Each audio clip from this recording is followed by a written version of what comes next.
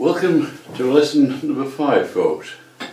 What I've done this time is, you can see on the board, I've done a little sketch there for you.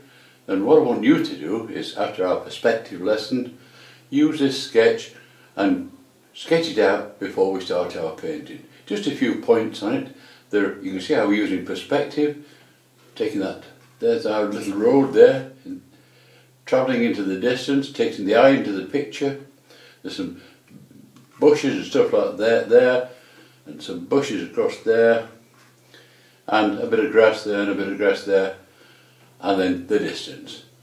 Now what I want to do with this one, it's a winter scene, because we've got the trees all sketched out, and these are all the bare branches, and these are closer than those there because they're bigger for a start, and these will be subordinate to these. So first thing we've got to do is mix some colour, isn't it? And what I've done, I've put some colours up on the screen there for you. And if you mix them colours there, so you're prepared to paint, there's a pot of ochre. That's or raw sienna, whichever one you've got, and then a different pot of ultramarine there. So one there, and then a third pot of the ultramarine again, with some burnt umber. That's the dirty brown colour there. That will give us a bit of cloud. Now what I want at the bottom is a very weak mix of alizarin crimson. That's that one there, and we'll just pop that in there. So that's what I'm going to do next. While you're sorting that out and you sketch out, and that I'll be doing this mixing, and then I'll show you when I've mixed it. Okay?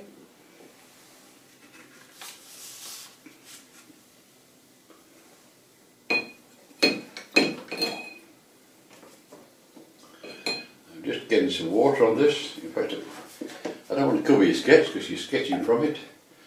Just putting some water in here.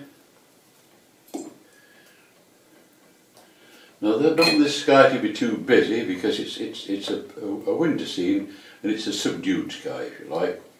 So we'll just do it softly, this one. Right, the raw sienna comes first, or the ochre.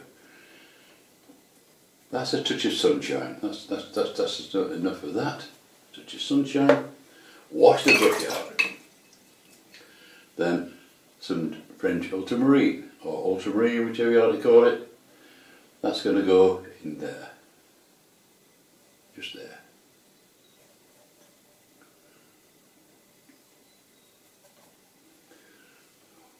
And then some French ultramarine in the next pot, just there. And then wash the brush out and add some burnt umber in that last pot. Let's get some of that dirty brown colour added to that and make a lovely grey. Well, look at that, you can see it going grey already. That's lovely. So there's 3 of our colours. Now the other colour we want is that weak number 7. That's the alizarin crimson. So I'll put a touch of alizarin crimson, not a lot, just weak, and I do mean weak. You can just see it.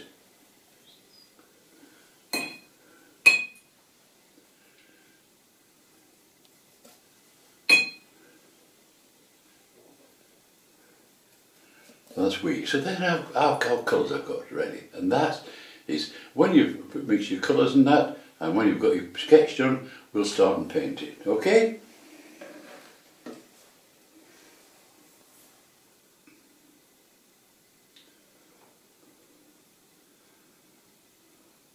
Right, I'm going to move these colours off the screen now. That'll expose the sketch we've got. And that exposes our picture. So what I'd like to do now is, assume we've got your sketch all done and ready, and we're ready for off. Clean water. Nothing complicated, clean water. And what I want to try to do is do the sky down to this. This is a winter scene, by the way, so I'm going to keep that bit clean. That is going to be wintry. And then in the distance we can have our sky, but not too busy. I'll show you what I mean. This is sort of clean water. This is going on randomly. Go over the trees, no matter about the trees.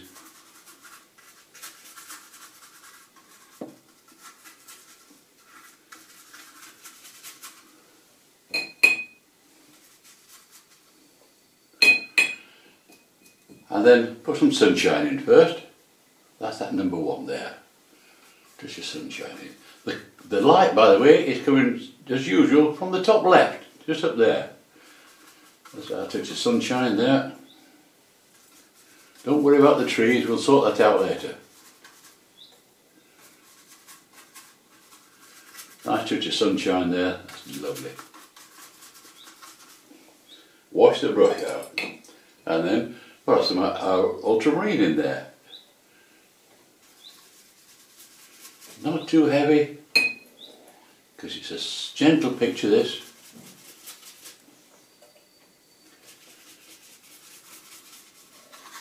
Just scoop round that. That'll form a nice area of cloud for you. I'm just tucking that in under there. A bit more down this side here. Up in that corner.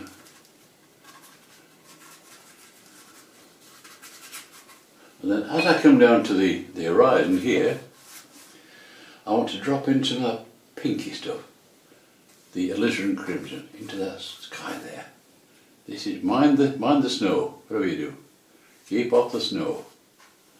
Just down to that horizon line and whip that into there. So that's giving us a sort of a winter glow in there. And then just when you thought it was a lovely day like that,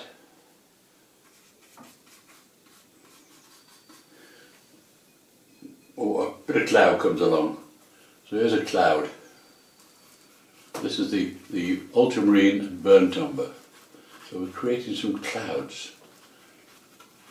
It's a nice day, but not too nice. There's still some snow to come in that, you can tell. So let's just pop some of that in.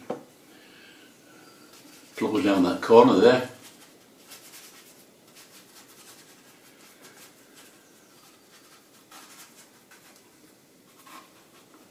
Took a bit of shadow on the side there. There's the lights from there, so I'm going to take some shadow underneath there. Swarm them clouds. Let's see where we go.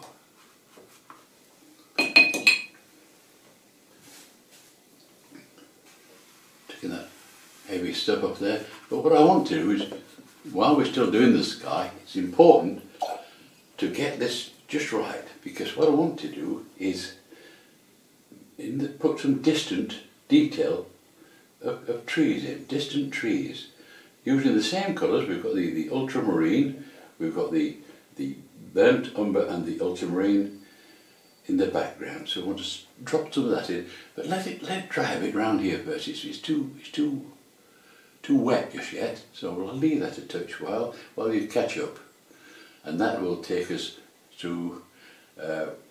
It's starting to sort of soften now. Now I'm going to just try it out. This is a touch of bluey stuff into here. Now our depth is there, so let's see. It's still a bit wet that, but we might get away from it.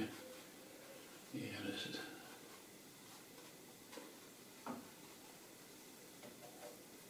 this is no dry brush. This. So we've got distant woodland there, if you like, in the background. It's important we get this done before it dries off.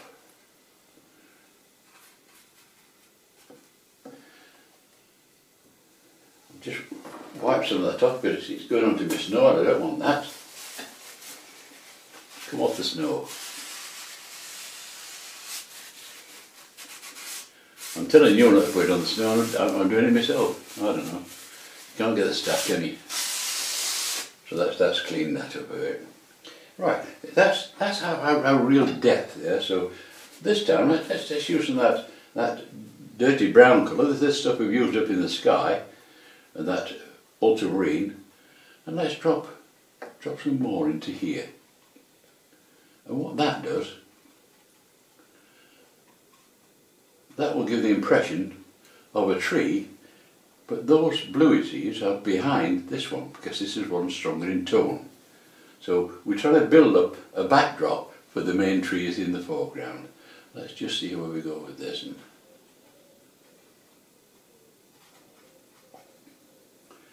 perhaps a touch around here.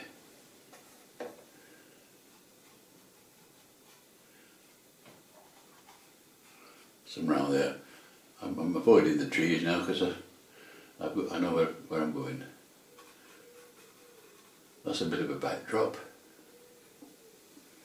And what I'd like to do also is, as it's drying out, it's got to dry out yet though, so I need to do some different types of trees using the rigger.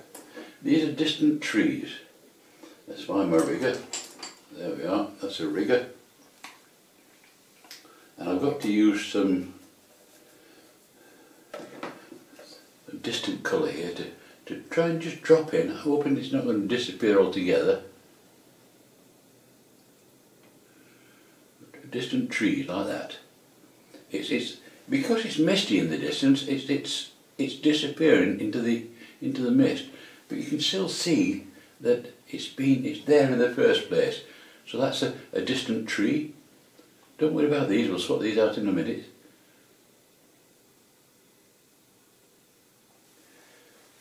These trees are not important. They're just spear carriers. They're like the big opera there. This is the people at the back that carry their spears. So just down there, collect that down. Just a touch more here. Perhaps if I had a bit more strength into that. There, some of that bluey.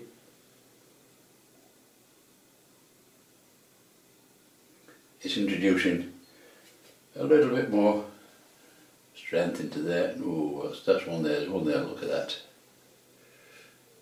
That's an old oak, if you like.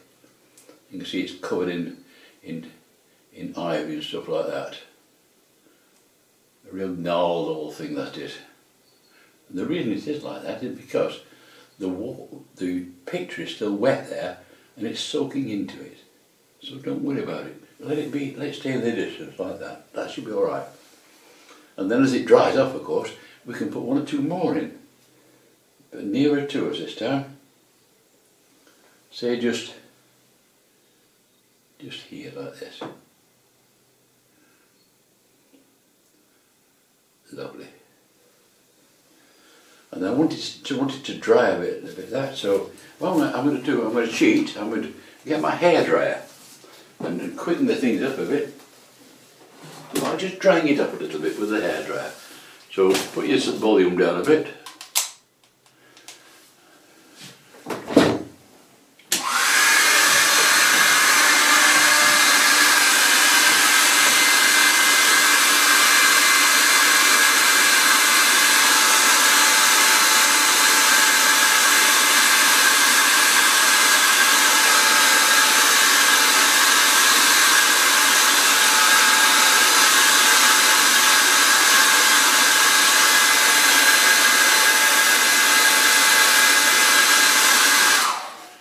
Speeded things up a little bit, but just a touch.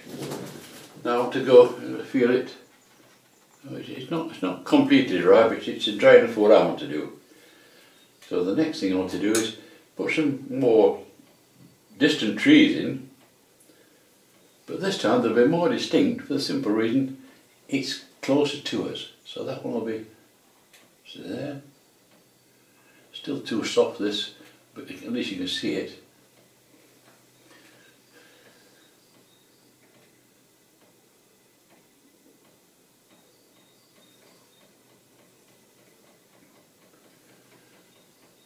Softens out a bit there. So it's going into, this path is going to that woodland there into the distance. Now then, as it's drying out there, you can see that tree is becoming more distinct. In other words, it's coming in front of those because it's clearer. That's what I'm trying to get. Now it's drying off a bit, that's lovely. Whether I can get another one in here, I don't know, let's have a see. Yeah, let's have another one here. Right behind that tree there. Here it comes up there. Across at that one. Overlap that. The beauty of these, you don't have to draw them, you just paint them in. Dead easy. So you'll enjoy that one. Mind the tree. There. Across here, carry the branches on, and away we go. So we've got two trees, which are, these trees here are further in front than these here, because these are softened into the distance. So we've got really soft, a little less softer, coming further forward, and then these two trees a little bit closer to us. So I'm trying to create depth, because at the end of the game is we've got a flat piece of paper here, and we've got to make people think that it's not, it's three-dimensional. We've got to make them think that they can walk down this lane into this woodland. That's what we're trying to do all the time. Let's see if that ain't drying now. Not really, I'd just dry it a bit more of that, because it's getting a bit I don't want to lose too much of that gap on there. Let's see where we go.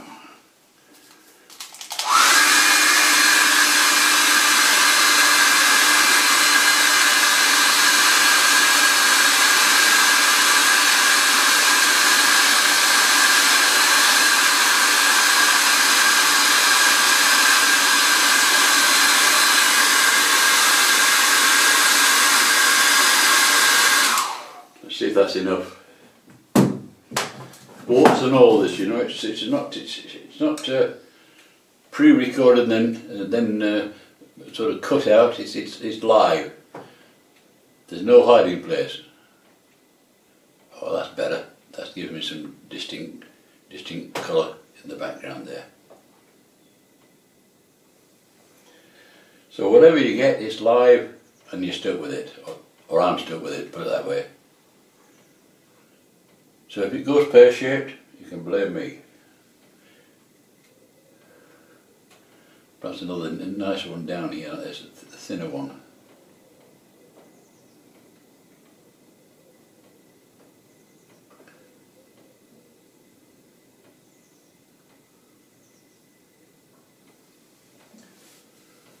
So we're creating a bit of a woodland here, but I'll try and put one in front of this lot here, if I can.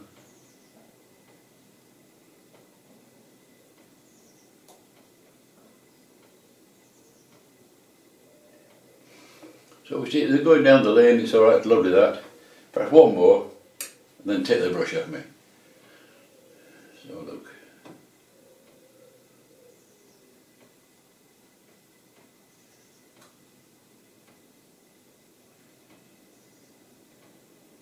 Nice little down there, that'll do. So you can see now that these bushes and trees and that are behind these. These are coming forward, and that'll be the backdrop of our sky. So I just want to do a touch more on that sky, and then I want to have a break, to be honest with you. So we're just going to quickly put a bit more bush in there, put a bit more burnt umber, get a bit browny in there. Let's see if we get some touch of brown into this here.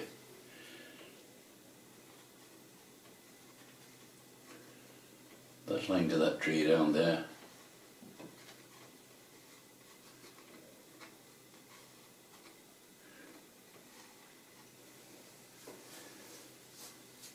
Lovely.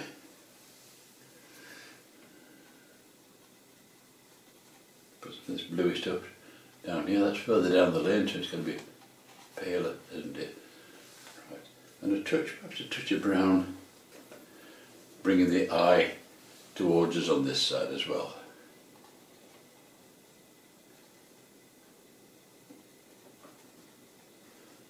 Nothing, I don't want anything spectacular, I don't want birds' nests in it or anything like that. It's just a touch of colour there, and a stronger colour than we've got right in the background. We're just developing a touch there. coming forward.